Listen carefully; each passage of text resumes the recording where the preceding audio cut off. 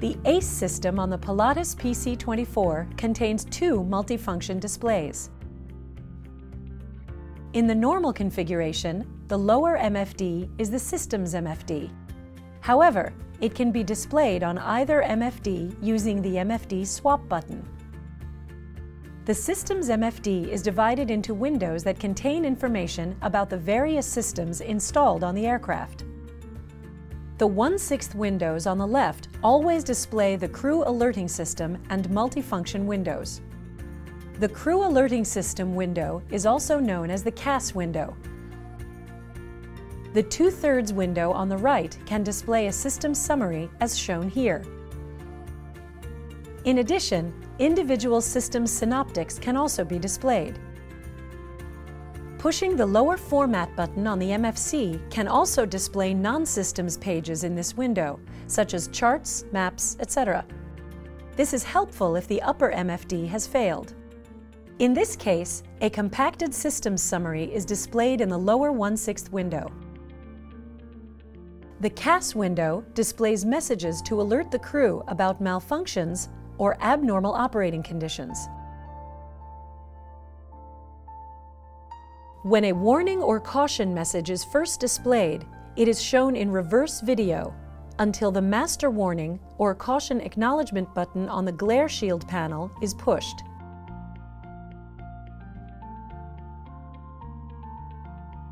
Messages in the CAS window are organized by color.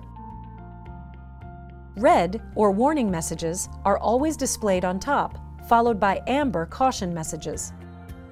Cyan messages are advisory messages. These messages do not require immediate action by the pilot.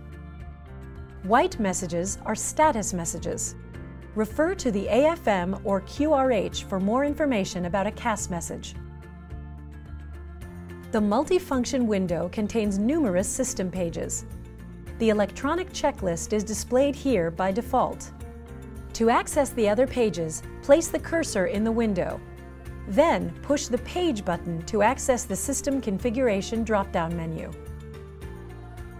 The Sensors page provides the pilot with the status of the navigation sensors installed. The Performance page displays the FMS position information and the current EPU, or Estimated Position Uncertainty. Clicking on the drop-down menu provides access to individual sensor pages.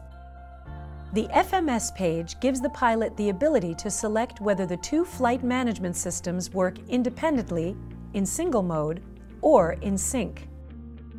The GPS pages display current GPS sensor information. Predictive RAIM information is also available here. The RAIM information for the destination airport in the flight plan will be automatically displayed. You can look up another airport by entering the identifier and an ETA.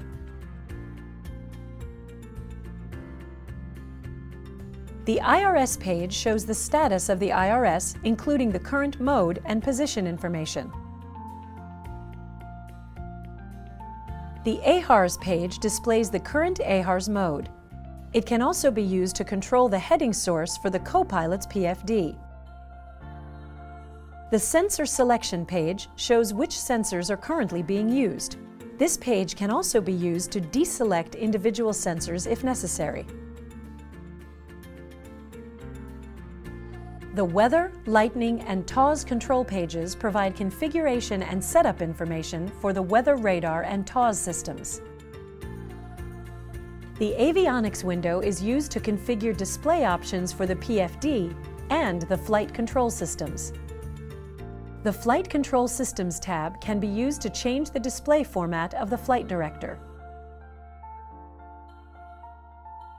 The Miscellaneous tab contains the display options for the pop-up keyboard and crew profiles.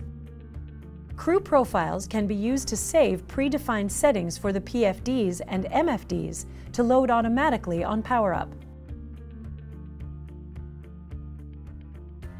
The Custom Database tab is used to manage information saved to the custom database, such as pilot-entered waypoints and flight plans.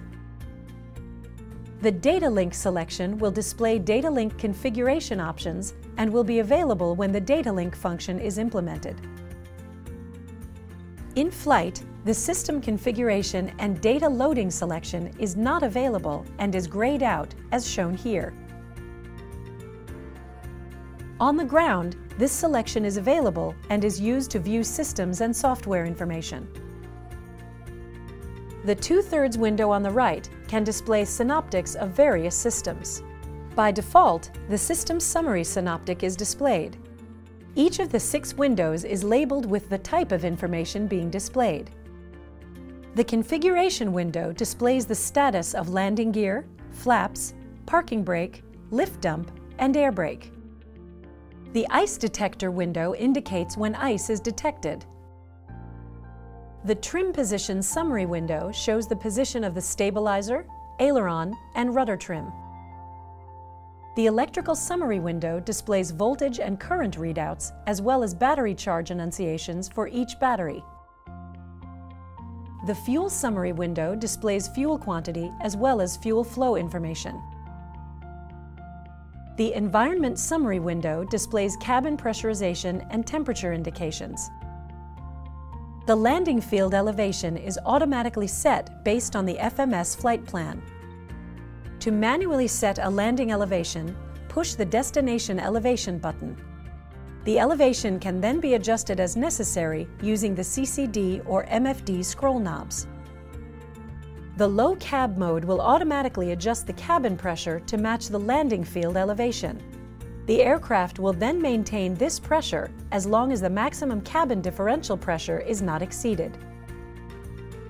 The current cabin altitude differential pressure and the cabin climb rate are shown here. The cockpit and cabin temperature can be adjusted individually using the associated bezel buttons.